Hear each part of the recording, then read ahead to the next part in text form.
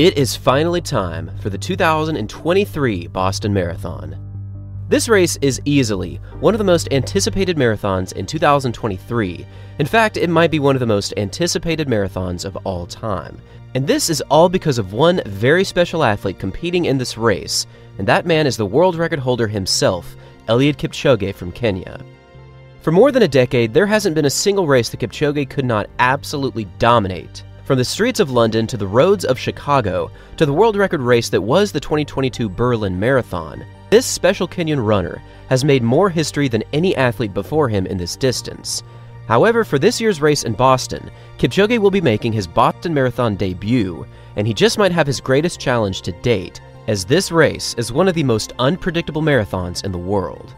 What separates Boston from any other world marathon major is the special blend of uphill and downhill running that varies much more than any other major throughout the year. If we take a look at the elevation maps of each race, we can see clearly that Boston is just built different, and in the minds of many around the world, this hilly course will present Kipchoge with one of the biggest challenges of his career so far. However, it's not just the hills that will inevitably affect these runners, it's the unpredictable weather and also the unpredictable tempo that results from no pacers being present in this race. With so many moving pieces to a 26.2-mile run, this marathon is somewhat of a chess match when it comes to endurance performances. However, unlike anyone else in the history of the marathon, or really any running event for that matter, Kipchoge is capable of making the right moves at the right time, and he does it better than anyone else in history. And in this year's installment of the Boston Marathon, we saw a truly spectacular race. Now, to kick things off, this race started with close to ideal racing conditions. It was approximately 9 degrees Celsius, it was overcast, and while the rain was trying to make its appearance here, it was mostly clear, meaning that the racing conditions were close to perfect. The only thing that was really going to present an issue for the runners here was the wind, as the gust speeds were about 10 kilometers per hour, and it was blowing directly into the athletes as they were getting started. But given that much worse weather can be present in Boston, this was quite the nice day for a marathon, and with conditions looking pretty solid, it did not take long at all for this race to unfold. Through the opening 5 kilometers, the field split a blistering time of 14 minutes and 17 seconds, which is almost exactly 2-hour finishing pace for the marathon. This opening 5K represents an overall pace of 2 minutes 51.4 seconds per kilometer, or 4 minutes 35.84 seconds per mile. So yeah, these guys were moving through this opening 5 kilometers, but it wasn't all that surprising given that this was a completely downhill portion, but still it was very exciting to see the pace start off red hot. Through this early stage, the field still had about 15 athletes hanging up front, but as the following kilometers approached, the field would only get smaller and smaller. Through the 10-kilometer split, the pace was still super quick, as they split a time of 28 minutes and 52 seconds. Overall, the pace had slowed slightly, but they were still running at a pace of 2:53 per kilometer or 4:38 per mile. However, it was quite obvious that the pace was starting to slow down, and in large part, this was because the rain was officially making an appearance. This opening 10 kilometers was still very quick, but at this point, the course record of Geoffrey Mutai was starting to slip away, as their projected finish was around 2 hours and 4 minutes. And even though this potential course record was becoming less and less likely, the competition up front was still extremely strong, with none other than Kipchoge leading the way. Approaching the half-marathon split, the field was still about 12 athletes strong, including Connor Mance from the United States, CJ Albertson from the United States, Benson Kipruto from Kenya, Evans Chebet from Kenya, and also Eliud Kipchoge, the world record holder in the marathon.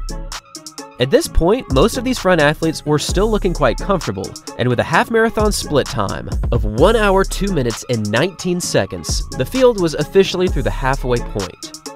Now, by the half-marathon split, the conditions had officially gotten much worse, with the rain now clearly affecting the runners up front.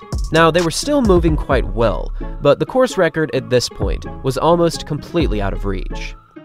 Through the 30-kilometer mark, the field hit a time of 1 hour, 29 minutes, and 23 seconds, an overall pace of 4:48 per mile, or 2:58 per kilometer. But then, something completely unthinkable happened. Gabriel Guillet from Tanzania made a huge surge just after the 1 hour and 30-minute mark, and upon making this move, not only did nobody else go with him, but Eliud Kipchoge fell to the back of the pack very quickly. Initially, this wasn't super concerning, because Guillet's move was clearly a very quick surge, but over the following few minutes, Kipchoge only continued to fall more and more off of the lead. By the 35-kilometer mark, Evans Chebet was now pushing very strong up front, with Benson Kipruto and John Courier following close behind. And through this 35-kilometer split, they hit a time of 1 hour 44 minutes and 19 seconds. And for Eliud Kipchoge, he hit a time of 1 hour 45 minutes and 32 seconds, more than a full minute off of the lead pack. Given Kipchoge's undisputed GOAT status and his recent world record from 2022, this drop was definitely unexpected, and even though he was clearly struggling at this point, the race up front was shaping up to be extremely competitive. After passing through 35 kilometers, it was now down to Evans Chebet and Gabriel Guillet, both running extremely fast in the lead, with Benson Kipruto also hanging on about 10 seconds behind. With just a few kilometers remaining in this race, it was now Evans Chebet clearly in the lead, and battling for second was Gabriel Guillet and Benson Kipruto. But the pace of Chebet up front was just too much for anyone else to handle, as he glided away from the pack over the final few kilometers. And with a final mile of right around 4 minutes and 45 seconds, Evans Chebet won this race in 2 hours, 5 minutes, and 54 seconds, successfully defending his title in the Boston Marathon. Finishing in second with a very impressive close was Gabriel Guillet in 2 hours, 6 minutes, and 4 seconds, barely edging out Benson Kipruto, who finished just a few seconds behind. Now, this race was quite historic for the obvious reason that Kipchoge did not win, but we have to give credit where credit is due. Despite clearly not having his day, Kipchoge still finished this race, and he maintained his form over the final stages, finishing in 2 hours, 9 minutes, and 23 seconds, a 6th place finish in the Boston Marathon. After hitting 30 kilometers, Kipchoge's pace slowed down from 4 minutes and 50 seconds down to around 5 minutes and 15 seconds over the final stages. And unfortunately, it did appear as though his slowest part was over the final few kilometers, as he finished this closing stage in around 5 minutes and 40 seconds per mile. Kipchoge struggled and ran under 2 hours and 10 minutes, a very impressive performance for this marathon legend. Now, there were a few different theories as to exactly what happened with Eliud Kipchoge on this day, but the primary theory was that he actually missed a water checkpoint, and when you miss a water station like this, it can hold severe consequences, as you do need a lot of nutrition over a 26.2-mile race.